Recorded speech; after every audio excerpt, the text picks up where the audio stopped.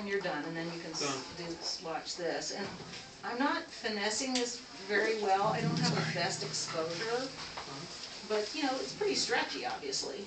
So I'm taking a pretty big bite of the diaphragm. Beautiful. And then, That's so mostly you can ligament. see. Oh yeah, it really snugs up. Yeah, and I think that's why it's You a got about continuous. 3 millimeters between bites. Or... Yeah, I'm trying to do them pretty closely, Right. but I'm kind of lucky to get anything in. It looks like And then I think what we'll close. do is test the seal, kind of like what you I do. gotta breathe for it. Yeah, you know, like if you do an